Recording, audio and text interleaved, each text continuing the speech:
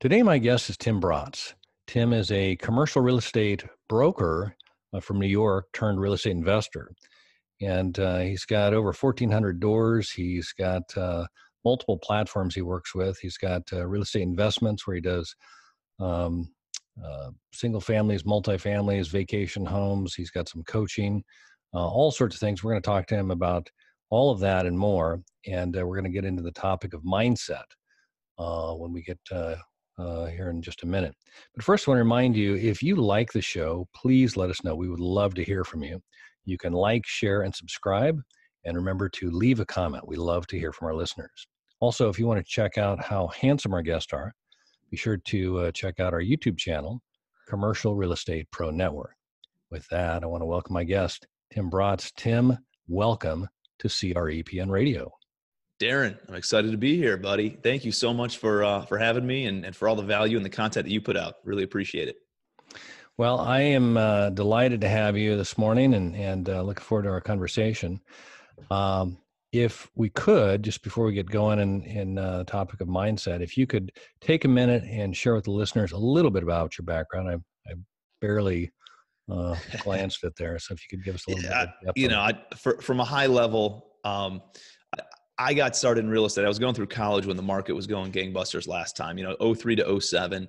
And people said, hey, if you want to make a lot of money and get rich and build wealth, then get involved in real estate. And that's what motivated a 20-year-old kid at the time. So I ended up moving out. I'm from Cleveland, Ohio originally, moved out to New York City, got my real estate license, thought that's how everybody got into real estate.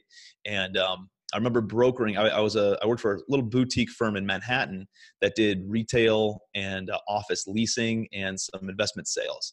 And I remember it took me about 6 months to lease my first deal and broker a transaction. And I brokered about 400 square feet of space it was at Bleecker and Thompson in the Village, in Greenwich Village. And I signed a lease for 400 square feet with this tenant, and it was $10,000 a month with a 4% annual escalation over the course of 12 years. And I remember doing the math on it, and I'm like, this landlord's going to make almost $2 million for doing something at one point in time, and he's going to get paid on it for the next over a decade.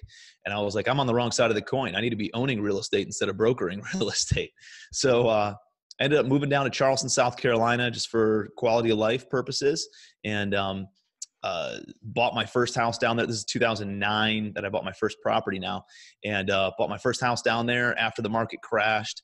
Bought it on my credit card because I didn't have, I'm a punk 22-year-old kid. Nobody's going to give me any money or credit or lend me any capital.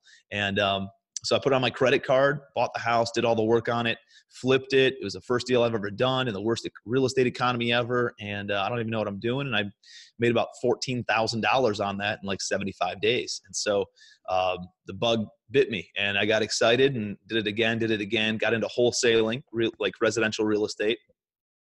Got into more flipping of retail type HGTV kind of houses. And then I got into a couple of rentals and a little bit of the turnkey space of flipping single family rentals for investors, white collar professionals, entrepreneurs who wanted to invest in real estate, but maybe didn't have the time or the skill set to go out and find those deals. So I've done a little bit of everything in that, including buying apartment buildings. I bought my first apartment building about 6 years ago, a little over about 6.5 years ago. And the market was at the bottom back then. I bought a 30-unit apartment building I bought an 8-unit apartment building for $30,000 and put another 50 grand into it. I'm into it for 10 grand a unit. And I saw the returns that it was kicking off and the scalability that was in that.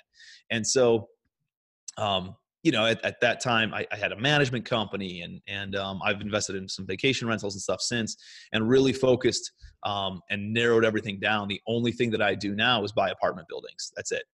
And I'm actually up to 2,300 units today, a little over $200 million in portfolio value. And I own apartment buildings all over the Midwest, Southeast, and like the South, like Texas, Oklahoma, those kinds of areas. So majority of my portfolio is in Georgia and South Carolina, though. Gotcha. Well, that's quite a lot you've packed in your short real estate career. I mean,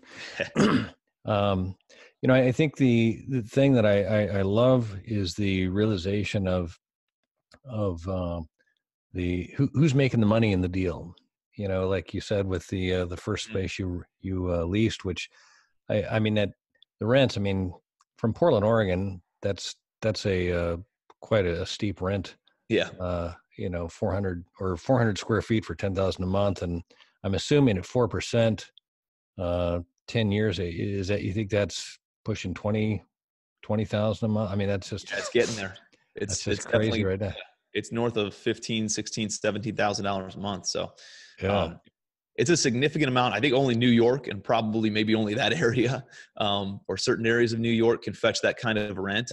But it was more just the realization that there's this thing called residual income, and there's this thing called right. passive income, and there's the opportunity to do something once and get paid on it over and over and over again. And that's how real wealth is built, right? It's not by trading your time for money. It's not by doing the transactional stuff. It's by owning assets and getting other people to pay for the operating expenses on that asset, the debt service on that asset, and then also putting money in your pocket every single month. And then over time, as you pay down the principal on that asset, and over time, as the property appreciates and rents go up, that's how real wealth is built, by equity in these projects. So it's, that was the realization that I came to, that I said, hey, I need to be on that side of the coin instead of the brokering transactional side of the coin. No, I love that. That's very similar to the way that I got into real estate, just from a mindset of, I just saw it as somebody else was going to pay my cost. I had Mm-hmm. no idea of of appreciation. I had no idea about cash flow. I just knew that if you stayed there long enough and paid the rent, eventually my my note was going to be extinguished, and I'd have the equity in the deal. Yep. And pretty simple there, but I love that. Um, well, so you had a mind shift from the transactional side of the business to building long-term wealth. And I'm assuming, and I'll let you describe, but it sounds like, was part of that, or it was kind of the key piece to that, was it recognizing you can get paid one time versus really build wealth? Was that kind of the Yeah, it was the residual aspect, I guess, is what really caught my eye. Of, I got into this. In high school and college, I probably read 2 books, right? And then the year after I graduated from college, I found something which was personal finance and wealth building, and it turned into real estate.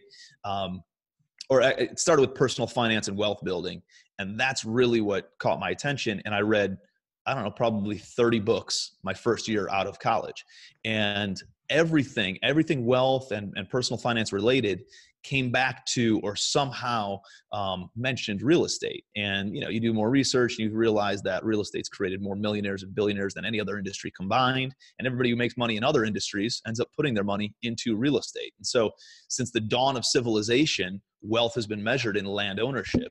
And I knew it wasn't an experiment, right? And I knew it wasn't a tech startup that could work, might make money, might not make money, could go bust, but could hit the jackpot. I knew real estate, if you were willing to stick with it and you had a long-term vision, would always pay massive dividends, and you can generate a ton of wealth. And then I met a lot of people in real estate and realized there's a lot of people in real estate making a lot of money, and real estate's kind of an equalizer of dummies. There's a lot of people who are not that intelligent making money here. And I'm like, hey, if this guy's making money, I'm going to get rich in this.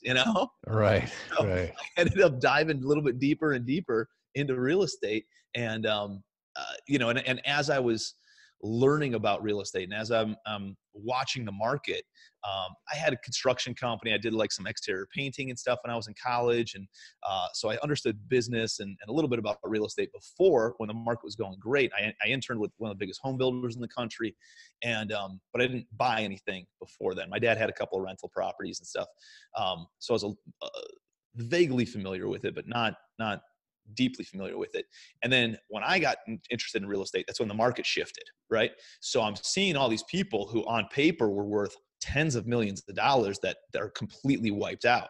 And then I'm seeing other people who maybe weren't as fancy, maybe weren't flaunting and didn't have these sexy projects, but they had cash flow.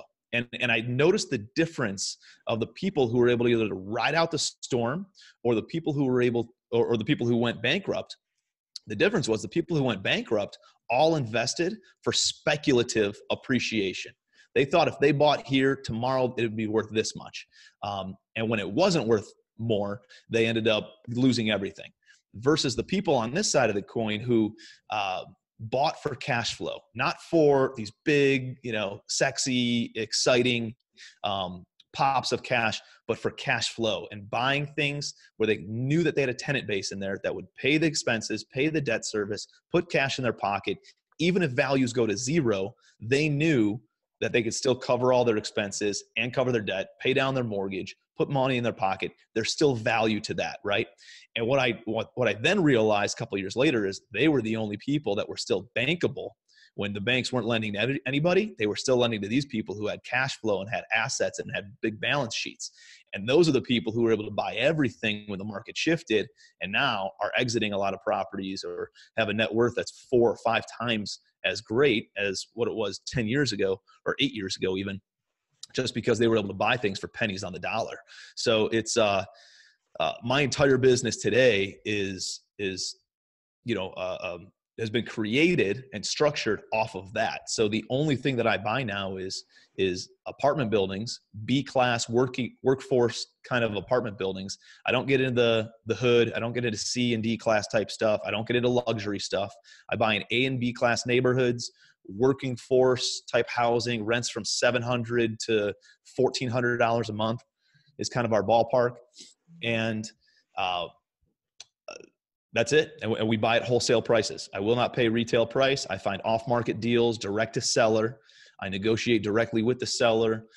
If I've taken my single family background and just taken that into commercial real estate, and just said, hey, if I need to be all into a single family house in order to flip it for 65% of that after repair value, why wouldn't I duplicate that exact same formula into apartment buildings? And so I have. So everything that I buy, I'm all into for 65% of what it can appraise for, what the valuation would be once it's stabilized. The difference is I don't sell my apartment buildings. I just turn around and I refinance it, at 75% loan to value. I'm able to pull off or pay off enough money to pull out enough money to pay off my bridge loan, pay off my equity investors, and then have some spread of refinance proceeds that make me more liquid, that allow me to then go and buy more properties. You just went through a lot there that to me is, I mean, I love all of it, because a couple things that I heard,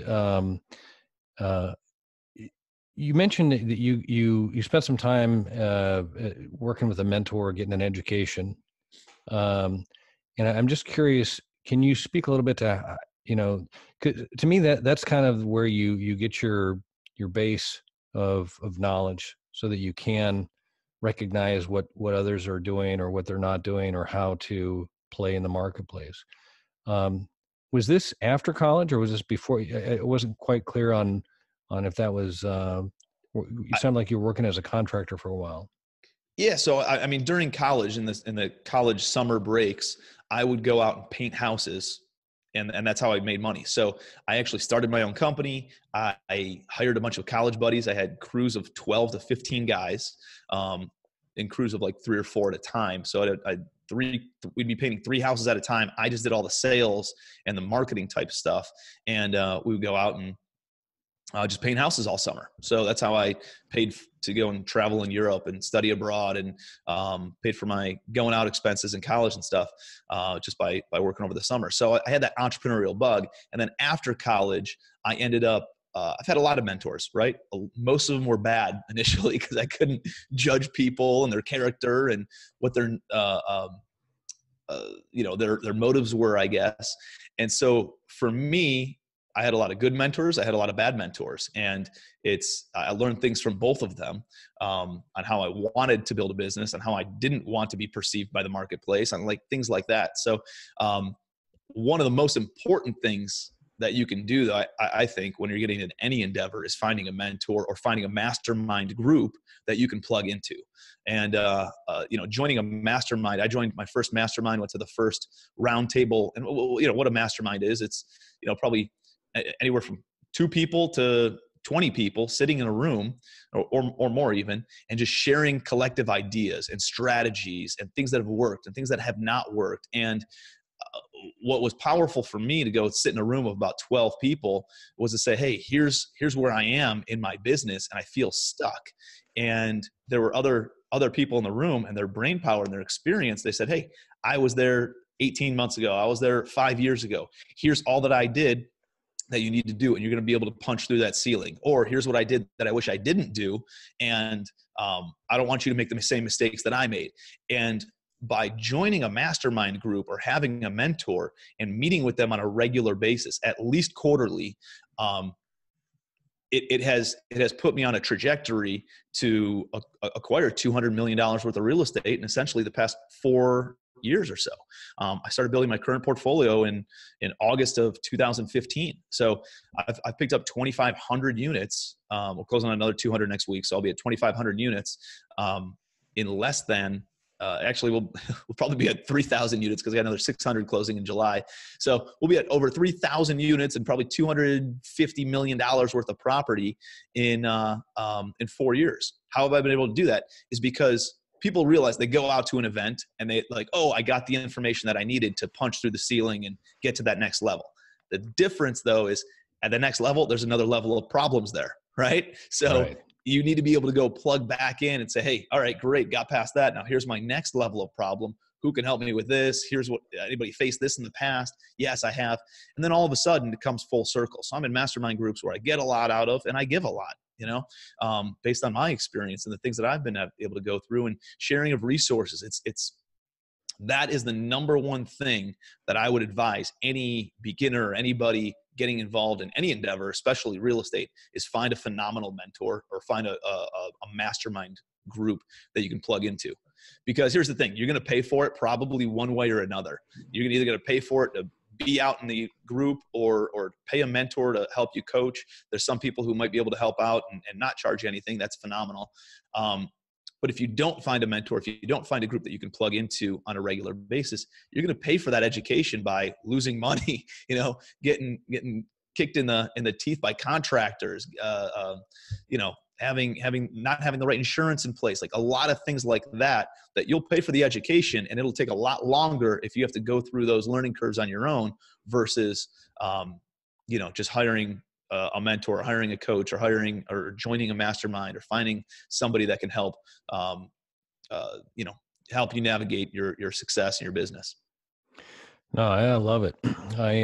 You can self-mentor, or you can, join a mentorship. And That's what I did for a long time, man. And I was banging my head against the wall for a while. And then I plugged into this, my good buddy, Mark Evans, is a good friend now, went out to his event, and it was just like, it was mind boggling. It was so simple to them. And it was just like this thing, like sometimes you can't see outside of your current situation, right? Sometimes there's so much fog right in front of your face that you can't see from a higher level. And you just need somebody that you respect and somebody that, has been there to say, hey, here's all you got to do. And that's what I did, Yeah. No, I think we're all limited by our own experience. Unless you have somebody that's been there and knows that's a great way of saying the shortcut, you're going to, try and scale the wall or, go around the wall or whatever, when there's a door, no, over here, go through there. Okay. So I love the mentor mindset and getting plugged into, people with experience, and whether you join a mastermind group where you hire mentors or whatever, but something to help guide you through this path. And also, I wonder what your thoughts are on how valuable they are to keep you on the path. Yeah, I think I do a lot of self-reflection on where I am. I mean, that's what made me shift my business about 3 years ago to only doing apartment buildings. I had a couple hundred units that I was passively invested in, and I sat back and I looked at my net worth, and looked at where I was spending my time. And 90% of my net worth was coming from my apartments, but it was only 10% of my time. And I'm thinking, I was flipping a lot of houses at the time. I was making money, but I wasn't building wealth, right? And so I think, to answer your question, Darren, I do a lot of self-reflection and take a look at where I want to be, what my goals are. I don't just kind of let the wind blow me in whatever direction I go. I look at opportunities. But I know what my destination is. You know, I mean, I have a 4-year-old daughter, and she watches all these Disney movies, and we were watching Alice in Wonderland the other day. And Alice in Wonderland, you know, she shrinks and goes into Wonderland, and she's following this path and chasing this little bunny rabbit down the hole and all that stuff. And she comes to a fork in the road. Okay. And all of a sudden that Cheshire cat, the invisible cat, appears. And she goes, okay, hey, there's 2 directions. Which direction should I go in? And the Cheshire cat goes, well, where do you want to go? She goes, well, I'm not really quite sure. He goes, well, I guess it doesn't matter which road you take then, right? So, Right. And I think a lot of people go through life like that. They don't know what their destination is. And because of that, they don't know what path they should be on. And for me, I know what my destination is, so I can then reverse engineer the path and the roadmap in order to get there. And I think that's a really, really critical piece where people come to me a lot and they're like, hey, how do I do this? How do I do? Well, one, you got to figure out why you want to do it. And 2, you know, what does that actually look like? We can quantify it. Here's what your income needs to be in the next 5 years, 10 years, whatever, in order to accomplish those goals. And then let's figure out how many properties you need to pick up, how many offers you need to make, and what all that stuff looks like in order to put you on that path. So, yeah, hopefully that helped answer a little bit. I love that, because again, it starts with, you got to know where you want to go. Yeah. And if you So don't, it's have figuring out self-reflection on me, knowing where I want to be, and then knowing the right questions to ask, or like asking better questions to my mentors. And I found that the better the questions you ask, the better the answers you get, right? And the best questions get the best answers. And so there's a lot of people who say, oh, I can't do that, or I couldn't figure that out, or I got this limitation and all this other stuff. And that shuts down your brain from thinking. When you start asking yourself questions of, how could I do this? How could I make that happen? How could I not flip a house a month, but how could I flip 5 houses a month, or 10 houses a month? Or how could I not pick up 1 apartment building this year? How can I pick up 1 apartment building a month? It gets your wheels turning in a different capacity. How could I pick up 20 apartment buildings this year?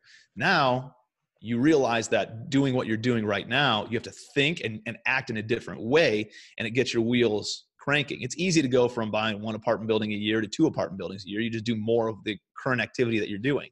Right. But in order to buy 25 or 30 apartment buildings a year, you have to shift up your activity, or think about it in a different way, and figure out, how do I scale this? There's different things, different systems, different people, different processes that I have to put in place in order to build a business that works at that level. And so, again, it's just asking yourself different questions and kind of getting outside your own box. And I mean, I personally reflect at least once a quarter, where I take a day, turn off the phone, turn off the internet, just review my goals, review my net worth, where I want to be on all this stuff, and then figure that out. And then I know the better questions that I can ask my mentors in order to help me, advance that path in order to get there. Let's back up here a second. When you were talking about, shifting from buying one a year to 2 a year, to deciding you can buy, 1 a month or whatever that is. What is your, because there's multiple hurdles in that way. I mean, if you're buying 1 a year, you find the deal, you got your, due diligence, you got your bank, if you're going to do it on your own, if the bank, if the property makes sense and your balance sheet makes sense, then that's kind of an easier task. But if you're going into, you're going to buy 1 a month, I'm assuming that your credit card that you used before maybe out of limit, or you capped out pretty quick. Yeah, exactly.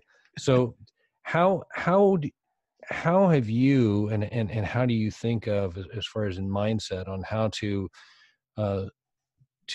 get from that? I mean, because again, the one model has a very limited amount of capacity, but now if you talk about going 10x on that capacity, money is going to be an issue. And I wanted to dig into this a little bit, because I thought I heard you say that you're buy and hold. Is that your strategy? But yet you've Yep. got investors. And I think that one of the things that's always been kind of a challenge for me in my mindset, I believe in buy and hold. I mean, I just think that long term, the property, if it's a good property, why would I want to get rid of it, right? But I get the mindset of whether it be a flip or a syndication. If you're bringing other people in, they don't want to stay in as long as you do, so you got to get them out. Mm-hmm. So I guess if I could ask you to, I don't know if it's necessarily a mindset question, but just how you structure and how you go from you yourself to others so that you can scale your operation and then retain ownership. Because I think that's something I don't hear that very often, and I'd love to hear that. So there's two things I want to talk on this. I have two thoughts right now. One is kind of more of a mindset business building shift. And then two is more the tactical of how I structure these things. So keep me on point in case I veer off here. Okay. First, I want to talk about building a big business and building in a big way. And I'm trying to think of an analogy for you, Darren, but I think like exercising is probably a good one. And what I have found is success in really life is all about consistency, right? It's showing consistent action over time and letting that consistent action compound and create momentum. And then you create these extraordinary results. And us as entrepreneurs, the only thing we're really consistent at is being inconsistent, is what I found, Right. And there's a lot of people who are really good at being inconsistent. And so as I'm talking to you and as you're asking me this question, I'm thinking it's kind of like working out. All right. First of the year, everybody wants to make more money and lose weight, right? So everybody gets a gym membership and then they go and start working out and they exercise. And for 30 days, they sweat and their muscles ache and they're crying because they're in so much pain and they don't want to get out of bed and they're tired and they're exhausted and all this stuff. And yet they're going to the gym. Even if you go every single day, you know how much of a difference you see in 30 days? Not much, right? Because you're just getting it going. But after then 60 days, 90 days, 120 days, 180 days, finally somebody says, Darren, you look pretty good, man. You're losing a little bit of weight. Your face looks a little bit trimmer. Your chest puffed out a little bit more. You look pretty good, man. Dude, I've been working out every day for the past 180 days, bleeding, crying, sweating. Like it's been aching. It's been nothing but pain that I've been going through. And I think that's what kicks a lot of people off, because they don't see immediate results, and those results don't really compound until 3 months, 6 months, 12 months later. And so you have to know that it will set in eventually, but a lot of people get off. And the biggest thing is once you're 180 days out, you don't need to work out 2 hours every day and pump iron every single day for 2 hours. You need to go and work out for 20 minutes every other day, and you'll maintain the momentum and the body mass and the muscle mass and all those things that you have currently. It doesn't take as much work once you hit that certain level, right? Versus you fall off after 30 days or 60 days and you go and start it again a year later, the next January, and you have to start from the ground up again. It's like a plane taking off. A plane uses up 80% of its fuel that it uses on a standard flight in the takeoff. Once it's up in the air, it uses the other 20% of the fuel. And that's, even though that's, 90% of the flight or 95% of the flight, and only 5 or 10% of the flight is the takeoff, majority of the fuel is used on the takeoff. That's the same thing in business. That's the same thing in exercise or your health.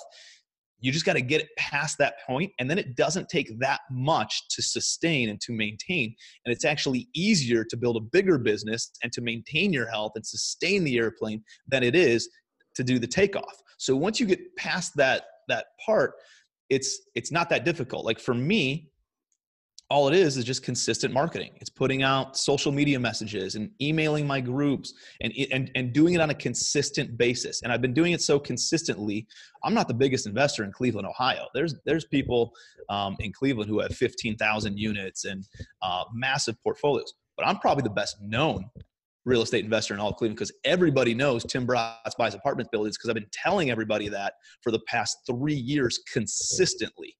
And so now whenever a deal comes across anybody's desk, they'll send it over to my team. My team reviews it. We get first crack at those deals just because we're the best known and because we've been consistent over time. Does that make sense though? Oh, totally. I And it's the think same that, thing with raising private money. I've been yeah, planting seeds every single day for the past 3 years. And now it's easy for me to raise money. I raised $1.8 million this week from a webinar, for a deal that's closing next week. And I can do that now because it's easy for me because I've consistently planted seeds and I have the relationships now and it's compounding versus not talking to anybody about raising any money or doing any deals for a year and having to restart up that engine 12 months from now. It's going to take a lot more time to go and raise that capital and find that deal flow and get things going again. But once you hit momentum, it's unbelievable the way the snowball effect works. So that's one part that I want to talk. Do you have any questions on that? No, I think the beauty in that is the fighting through to where you've done the work to where now you're on the momentum. To build the momentum. I mean, I think that's the phase that people get lost in, is that because it's not going to work right out of the chute, right? You're not going to have everybody line up at your door and say, God, Tim, I didn't know you bought apartments. Holy crap. I mean, I've got money and I don't know what to do with it. That just doesn't happen. Right. Yeah. But it's that consistency. But here's the thing. There'll be more of that than you think, right? Like if you don't tell people that you're buying apartments, that you bring on investors, they don't know to come to you saying, hey, I'm sitting on $200,000 in my 401k. Darren, I had no idea. You do that? Okay. Well, now you're at least, hey, it's not available right now, but it'll be available 6 months from now. And then you're making notes and now 6 months from now, it's way easier to raise money because you've had that many conversations with that many people who have money coming out of other deals over the next 6 months that boom, boom, boom. All of a sudden it looks like you're an overnight success, but it's taken many, many months of laying that foundation, right? Let me ask you this. You've had your own experience, and it sounds like you've worked with others, mentored others, and maybe you can speak to just kind of is there a timeline that you see as a mandatory kind of a minimum someone needs to commit to start to see the seeds of or their success?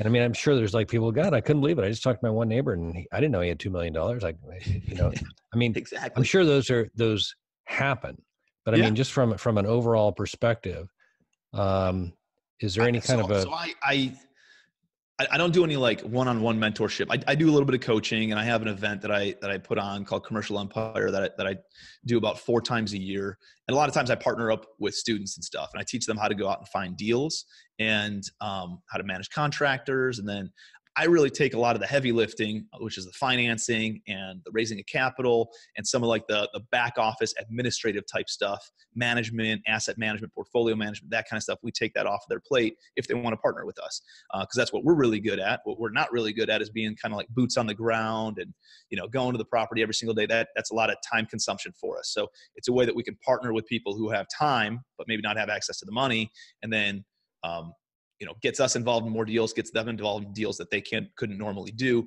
And we're able to each, share in a piece of the pie there. So that's, I guess, the extent of how I mentor, how I coach and what I do on that front. But I mean, there's people who I sit down with, or they come out to my event and they'll say, hey, Tim, I did the stuff that you did. And there was a guy, Dan Mitchin, a good buddy of mine. He's a local real estate agent, never owned a rental property before in his life, comes out to my event and starts making offers, doing exactly what I told him to do, calling for sale by owners, calling for rent by owners, letting everybody in his network know that he's looking for apartment buildings to buy, and knocking on doors and all this other stuff. And he ends up getting a 74-unit apartment complex under contract.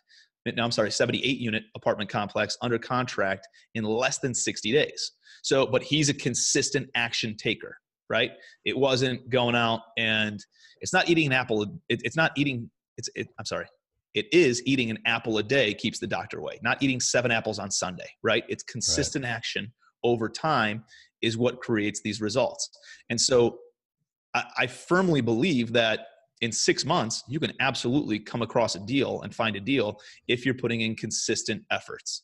Now, is making 1 phone call a day consistent effort? I mean, it is if it's daily action, but is it enough? Probably not enough to like really see results.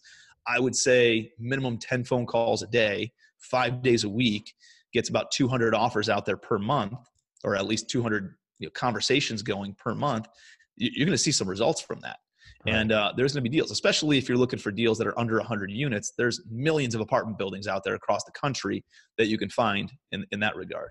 And even if you're looking at only deals over 100 units, there's still almost 50,000 apartment buildings across the country that are over 100 units. And you do one of those a year for 5 years, financial future's changed. Right. Right. No, I appreciate you just kind of reiterating the consistency is the key to that. There's not really a timeline. It's just, if you be consistent, you will get results. I mean, that's kind of what I got from that. Let's go back to your tactical. I mean, I think maybe you might have talked a little bit about that just from a standpoint of how you do your coaching and your marketing is what I kind of picked up on, is that the messaging, you've constantly got the message out there so people know to think of you, marketing, I remember I got a degree in marketing in college, and at the time sales and marketing were this kind of a gooey ball that, it was just this one thing. Nobody had ever really separated it. And I think today we truly know what marketing is. Marketing is making certain that people, when they're ready, they know where to go. Mm-hmm. And if you've put your message out there, you'll be on the list. Yeah. Right? It's a great way of putting it. And then sales is just an educational process. It's letting people know what you do, how you do it, and letting them know that there's an opportunity there. And, for me, I think marketing and people are always an investment in your business. You'll always see a return on those things. Everything else is probably an expense, but those two things are always, and I was a marketing major also, learned most of my marketing after college, but you know what I mean? So one of the things that I realized in transitioning into apartment buildings is that residential investors, which is what what I was involved in all the time, what my specialty was before I really leveraged into apartment buildings. And a lot of my network was all residential investors and wholesalers and brokers and agents and contractors and vendors on the residential side. And what I realized is those people come across apartment building deals, but they have zero clue on how to underwrite them. So what they do is they discard those leads. They throw them all away. And so what I did is I have this database that I built up of all these residential agents and brokers, and it's, thousands and actually tens of thousands of people today. And I just drip them an email every week saying, I'm looking to buy apartment buildings. If you have any apartment buildings, please send them to me. I will either pay you a wholesale fee or a brokerage commission or bring you in as a small equity partner for referring the deal to us. And by sending that message out, you wouldn't believe the number of leads. And I just bought about a year ago, I bought a 48 unit apartment building. I'm all into for $1.9 million. We're in the process of refinancing it today after, renovating it, stabilizing it. It'll appraise for probably $3.5 million. Wow. And you know what it came from? It came from a residential wholesaler, some girl who called up somebody about a single family house. That owner didn't want to sell their single family house, but they said, hey, I have this apartment building that I don't want anything to do with anymore. I've owned it for 25 years. It's falling apart. If anybody wants it, let me know. She goes, I don't know anybody. I don't know about apartment buildings. I can't help you there. She gets my email a couple days later, says, hey, I don't know if anything could come from this, but let me send it over to these guys. We end up taking a look at it. It's a home run deal. We end up buying it. We send her a check for $14,000 just for making an email introduction for us. And she gets a big win. The seller gets their price point. We get it for a smoking deal. It was a heavy lift. We had to put a lot of work into it. But now we got $1.6 million of equity in a property, and we're in it for 55 cents on the dollar, Right, and you probably got a new best bird dog in the out there. That oh my God, all her friends, and now she's looking for apartment buildings, right? And then all of a sudden now she knows us. Now every apartment building deal that comes across her plate, she lets us know about it. How many relationships can you build like that over the course of a few years, and until you have that momentum built up where people are sending you deals every single week? So that's what we've been able to do. But go ahead. There's two things that I want to make sure we get to here. You talked about marketing and to these building your list here, and that because what I'm hearing you say is that you're going direct to the seller as opposed to through the traditional broker channels. And but it doesn't sound like you're the one making all the calls. You're not cold calling. You are, again, marketing to the people that are marketing to these people. Is We it do both. okay? Yep. Is that We okay? do both. My acquisitions guy, he makes outbound phone calls on for rent by owners, for sale by owners. He's making offers on things through brokers still. And you get to a point where once you have the momentum, you're known as one of the big buyers in town. So then all of a sudden you get all the broker deals too. The issue is, here's the thing with going through brokers. And I see a lot of like these gurus out there who teach apartment investing saying, hey, go build broker relationships. That's what it's all about. No, it's not about that, especially if you're new, because think about there's a lot of regulations on the residential side of things where there's red tape in place, or as it should be, because there's people who are not sophisticated landowners owning property in the residential space. There's, some 16-year-old girl inherited property and her grandparents gave it to her, right? She doesn't know anything about what to do with that property. And there need to be laws and regulations in place that protect somebody like that say, hey, if an agent gets a commission, or if an agent gets a listing, they need to put it on the MLS within 72 hours to protect the seller, right? To make sure it gets full exposure and to make sure that agent's not just trying to, get both sides of the commission and shop it on their own. In commercial real estate, it's a wild, wild west. There is no regulations. Everybody's assumed to be a sophisticated investor if you're buying property for investment purposes. So you're a big boy, Darren.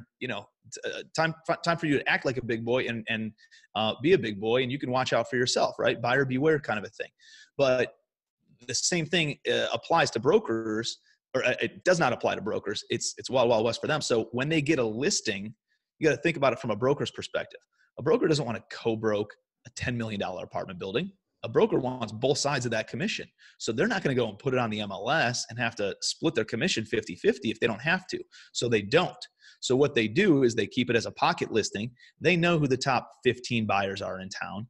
They make phone calls to those top 15 buyers. They shop the deal around. And then if all those 15 buyers say no to the deal, then they put it on the MLS and they put it on LoopNet, and then everybody sees it. So when you go and you go build a broker relationship, or you see something that's on LoopNet, it's a bad deal because the top 20 people already said no to it, right? So if you understand that psychology and that dynamic of broker relationships, now is not the time to build broker. Like, now's the time to find off-market, direct to seller. It's the only way that you're going to find deals, unless you are one of the top 15 buyers in town. Right. Then you're going to get that deal flow. But for me, no, we're going direct to seller, and we're making those phone calls. We're putting out direct mail. We're contacting and kind of doing the outbound hunting on all that stuff. And then we're also letting people know who are not other investors, and maybe they are other investors, that we're buying apartment buildings, and send us all your stuff. So that way we have an army of thousands of people out there looking for deals as well, or at least aware that we're buying deals in case they come across something. No, I love it. Again,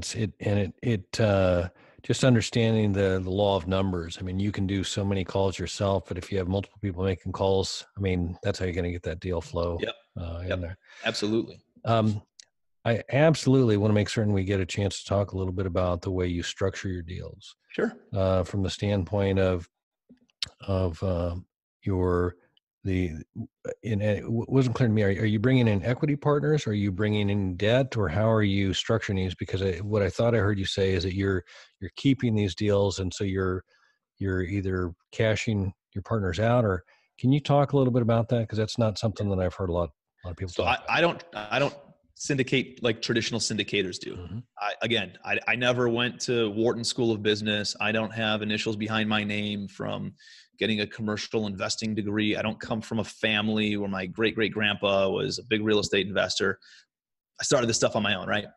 And so I just did it the way that I thought would be fair and would be fair to everybody involved. And so I don't buy traditional retail priced apartment building deals at 5 caps and 6 caps and 7 caps. Every deal, all 3,000 units that I'll own, in the next 60 days, I'll be at 3,000 units. Every single one of them yields between a 10 to 17% cap rate at my cost basis. Okay. Unheard of. That's acquisition. At acquisition. Purchase. No, not at acquisition. No, Okay. it's usually I'm buying distressed. That's at my cost basis between purchase price and renovation Okay. cost So after repairs. Gotcha. after stabilization, Gotcha. which usually takes me 12 to 18 months on any given deal. Okay. So what I do is I'm looking for distressed sellers, right? Anything that's already stabilized. There's nobody. Why would they sell it if it's already cash flowing and making money, right? So they're going to get a retail price for that, whoever that seller is. Me, I don't believe in paying retail price for anything. So I am always looking for motivated sellers in some capacity. And usually it's distressed property, physically distressed, management distressed, whatever that looks like. So we're going in and we're finding deals that usually need some work. They need some TLC. It's typically an entrepreneur who got into real estate because they made a bunch of money in their primary business and then, didn't treat real estate with the amount of respect that that they should have, and they just get clobbered in the marketplace. Management takes advantage of them. They don't have a local partner or anything like that, and they end up losing the property. That's one of the people I buy from typically. And then the other person is like this lady on the 48 unit over here, owned it for 30 years, sucked 100% of the cash out of it, never reinvested another dime into the property, and then eventually after 30 years, the roof goes, the windows go, the mechanicals go, the parking lot goes, and she wasn't financeable and didn't have any cash to put back into the apartment building. And they're painting themselves into a corner where they have to sell. So those are usually the two people that I buy from, or it's usually a story that falls into one of those two realms. So we go in and we're usually buying properties that need a ton of work. But I like that because now I can force appreciation. I don't have to wait for appreciation over 5, 7, Right. 10 years like a traditional syndicator does. I can put in the value add. I can create sweat equity by forcing by forcing appreciation and by doing all the work on these apartment buildings. So we're able to come in and we renovate all the exteriors, we renovate all the interiors, then we go to the existing tenant base, we fill up all the vacancies, we go to the existing tenants, we have a conversation with them saying, hey, you're paying way below market rate rent, you see the value we're bringing to the table, if you'll sign a new lease at market rate rent, we'll make some improvements to your unit, blah, blah, blah, and majority of those people end up signing new leases at market rate rent, sometimes $200-$300 more than what their current rental rate is, just because they see the value we're bringing, and then, probably 30% of the people move out, and that's okay because they probably weren't taking care of the property. They probably weren't respecting the other tenants, and they leave. We renovate those units and we get them all rented out at market rate rent. And so that process takes 12 to 18 months on average, depending on the size of the building and the team we have working on it. And so what I do is I'll raise money like on the deal I'm closing next week. Round numbers, I'm all in for about $7 million. And it's worth about almost $11 million. Okay. So let's use easier numbers. Let's say I'm into it for 6 and it's worth 10. Okay. Just for rounder numbers. So I'm into it for 6, it's worth 10. I buy it and renovate it. We're buying it for $5 million. We're putting another $1 million working into it, putting better management in place. We're able to increase the income, decrease the expenses, which increases the net, which is how all these properties are valued based on a multiple of the net or a cap rate valuation of the net income.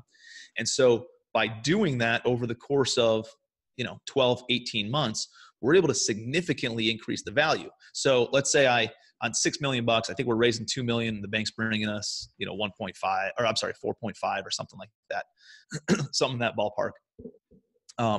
So we're able to get construction short-term bridge financing for 80% of the value, let's say. Then we raise the other 20% of the equity, and then we go to work, right? So we raise from equity investors. The difference between the way that I structure my deals and the way that other people structure their deals is I pay a pref return regardless of the property's performance. So in traditional syndications, people only get paid, equity investors only get paid based on the property's performance. That operator's earning a fee, an acquisition fee, the operator's earning an asset management fee, and yet the investors are only getting paid when the property starts performing. I've seen equity investors be involved in deals for 4 or 5 years and never see a dime of cash flow until the property sells. Right. And then return. Right. For me, it doesn't sit right. It's not congruent. It's not fair. You're not in the boat rowing in the same direction together, the investors and the operator. So for me, I said, hey, I'm not going to take an acquisition fee. I'm not going to take an asset management fee. I'm going to pay you a pref return, 10%, regardless of the property's performance. And I can do that because it's just the cost of the deal. The roof's this much and the windows are this much and the flooring's this much and my interest reserve is this much because I know I can stabilize the deal in 12, 18 months. So I could put an interest reserve even if the property's not performing it well enough.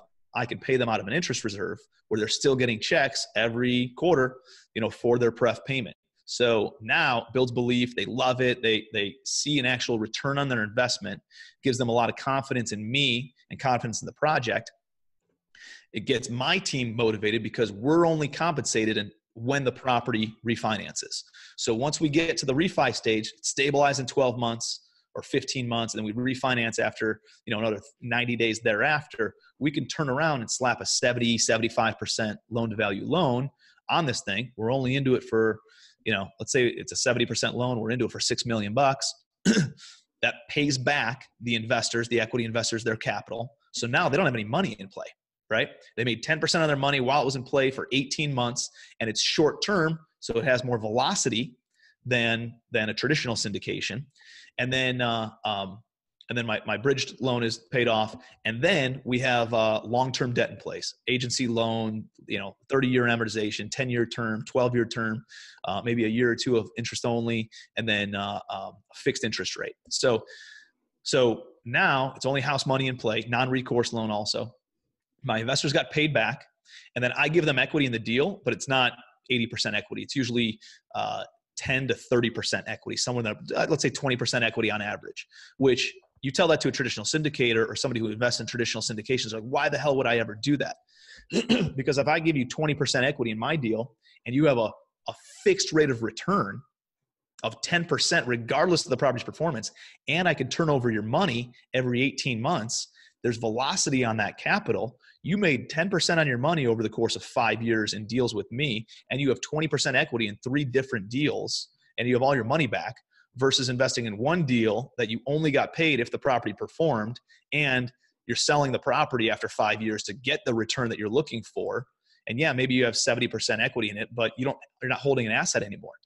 In my deals, my investors invest with me. They earn a fixed return, plus they have all their money back, and then they still maintain the cash flow in perpetuity, and then they have equity in perpetuity, and they get a percentage of the refi proceeds. So I would put my deals toe to toe against traditional syndication deals any day, and show an investor that their returns are better with me than a traditional syndication. It has been a hurdle of educating traditional syndication investors of why my model is better, because on the surface they only look at the equity, but if you look at the return and the long-term play, it allows us to hold on to these properties and build true legacy wealth by doing it that way. Yeah, no, when I first was listening to you, I thought maybe you'd mixed up the equity with the debt word there, just as the way you're paying people, with the continuing of the, that you're giving them a rate, almost sounds like you're, getting debt finance, or you got a debt investor that has put up their money, and you're paying an interest rate, and then you're going to, cash them out, give them money back. But the fact that that they stay in with the equity, to me, I would think that anybody that understands it would totally want their money back, and continuation of some sort of an equity ownership and payments. That makes a lot of sense. And here's the other thing that it does for me, Darren. I don't have to go and raise a ton of money every year for the next 5 or 6 or 7 years until this money turns over. No, that's what that was the other thing I was saying. That's beautiful, because now you've got money for 12 months. And I raise $5 million a month closing deals, and that money just keeps on turning over every 12 months with the same exact investors, because nobody wants their money back. They want to roll it into another deal and another deal and another deal, especially after they see it work once. They're like, oh my gosh, this is unbelievable. Because the tax advantages, they're not getting, like on the 10% pref, they're getting taxed as if it's a long-term capital gains when the property sells. They're not getting taxed as if on earned income this year. So they don't even pay taxes on that dividend that I'm paying them.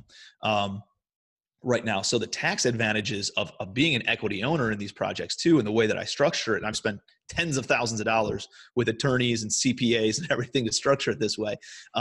But again, I put it toe to toe against anything. Like there's nothing else better out there for them than the projects that they're working on with me. So they want to roll the money forward over and over and over again. And now we can, and then they see me as a partner. Somebody dangles a 12% carrot in front of their eyes. They don't even look at it because Tim's my partner. Tim's my boy. I'm going to keep on investing with Tim because we're in buildings, we own apartment buildings together. We're going to own them together for the next 10, 15, 20 years and really build true wealth that way. So it's a cool way that we can partner up and build wealth together, you know? Yeah. And I think the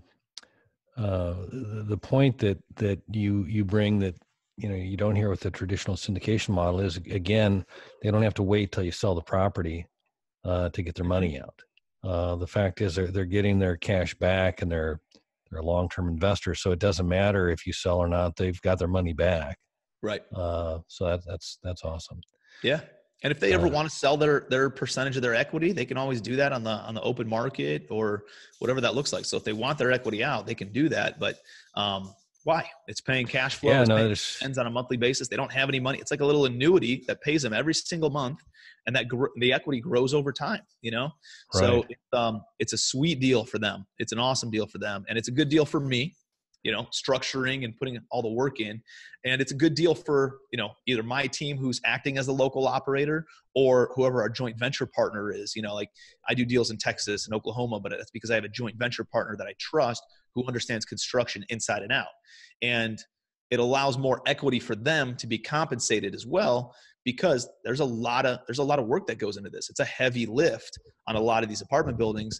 And if they have their entire team working on this and they're not being compensated, you know, for 12 or 18 months, they deserve more equity in the project than in a traditional syndication where you're doing all the work. And I mean, traditional syndications usually don't work for big value adds and stuff like mine, not that much. But if I was going to buy something stabilized, I was going to go buy the Empire State Building for, you know, $1 billion, and it was already good to go. And like traditional syndication makes sense there. It's management's Right. in place. I don't have to do a bunch of work like that. That could make sense.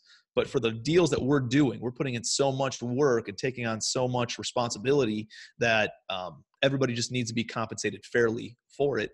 And I think the way that we've structured it, where again, we're in the boat, rowing in the same direction, visions and goals are aligned for both investors and operators. It's a win-win for everybody. And I think that's why I've had as much success as I've had, is because everybody realizes how fair it is. No, I love it. I love it. Tim, I want to shift gears here if we could for a minute. As I mentioned to you before we started the call, by day I'm an insurance broker, and in insurance we do risk management. We try and work with our clients on a couple of different strategies to manage the risk, either A, avoid the risk, B, minimize the risk, or C, transfer the risk, which is essentially what an insurance policy is. And I've been asking all of my guests as of late, and would love to ask you, if you could speak to what you see as the biggest risk. And just want to make sure that, that I'm not necessarily looking for an insurance-related risk, but real estate as a whole, you're saying, right? Yeah, on the spectrum of real estate investing and real estate, if you could answer the question, what is your biggest risk? Sure. Great question. And I pay a lot of attention to this because I've seen people make a lot of money and lose a lot of money in real estate. And I want to make sure that I'm not making the same mistakes. The biggest risk in me and my model and my business is probably tightening up of lending, tightening up of the banking. And so when how do you mitigate that? Right. Because my model is based on refinancing in 12 or 18 months. So one thing I could do is, if I see the market shifting, I could refinance sooner, and I just don't get to take out like the cash out refi proceeds, right? I can refinance back out at my basis into long-term debt at any time. The reason I wait until 12 months is typically because we can pull some money off the table, distribute it. It pads the investors' returns a little bit and makes them happy. It makes me more liquid to go qualify for more loans and things like that. But if I didn't if I didn't feel confident where the market would be 12 months from now, I could definitely refinance sooner, and at least get all my investors their money back out, and then just have long-term debt in place, and then we could ride out any sort of storm. The other thing that I do is I underwrite my projects as if it's going to be, the loan to value is going to drop by 5 to 10% over the course of the next 12, 18 months. And then I also underwrite my projects as if the interest rates are going to bump. Like right now, my interest rates, I'm going through a refi. Right now, my interest rate's 4.6%. And I'm underwriting my deals at 5.5% right now for anything that I'm acquiring today. So do I think they're going to jump that much? I don't think so. But I want to be prepared for in case they do. So I'm underwriting it in a pretty conservative fashion, making sure I'm making the offers at the price points that we need. And I'm in at such a low cost basis. I'm buying at such wholesale prices that things would really have to shift hard for me to not be able to at least cash out my investors at the end of the day. So again, I'm 30 to 40% below market values today. And for traditional syndicators, when they're looking out trying to forecast 5 years from now, that's really hard. We could have 3 different presidents over the course of the next 5 years, right? Right. Versus forecasting out 12 months, it's a little bit more predictable of where the market's going to be in 12 months from now. Interest rates aren't going to be at 18% or anything like that. Could they bump up maybe a half a point or a point? Yeah, that might happen. Could lending tighten up a little bit? Yeah, that could happen. But, I'm at the point today where I have a big enough balance sheet and enough performing assets and enough cash flow coming in where even if the market shifts, I'll still be bankable. I'll still be able to put long-term debt in place, just maybe at a little bit lower of a loan to value. And so that's really my greatest risk in my business. And if worst case scenario, I gotta ride out the storm, and we can't refinance back out, my investors know that they're still going to earn their 10% preferred rate of return on their money, and they're okay with that. And if they have to ride it out, 24 or 18 or 36 or 48 months, they're okay doing that. We have the asset. We're at a low enough basis. We could sell it if we needed to, or we could hang on to it. The cash flow is enough. The debt service coverage is high enough where we're able to cover all those expenses. No, I love it. I love the conservative nature of your underwriting and how you kind of walk through that all the way through and stress test the deal there. Makes a lot of sense. Yeah, I appreciate that. So, Tim, where can the listeners go if they would like to learn more or connect with you? I appreciate that. I'm pretty active on social media. Find me on Facebook and connect with me there. I put out a ton of free content there. I put out a ton of free content on my website, which is legacywealthholdings.com. I just launched a podcast too, legacywealthshow.com. You guys can connect with me there, or, I do the little bit of the coaching stuff. So if anybody wants to kind of leverage up or get some education on how to buy apartment buildings, my event's called Commercial Empire, commercialempire.com. Check that out. And, no, I appreciate it. It's been an awesome conversation, Darren. Really appreciate it. I think you asked some phenomenal questions. And again, appreciate all the value and stuff that you give to the marketplace and to your listeners. It's been incredible. Well, Tim, I appreciate all that. And we'll be sure to list all the ways people can connect with you in the show notes. I want to say thanks again for taking the time. I've enjoyed it, learned a lot, and I hope we can do it again soon. Thanks, Darren. All right. For our listeners, if you like this episode, don't forget to like, share, and subscribe. Remember, the more you know, the more you grow.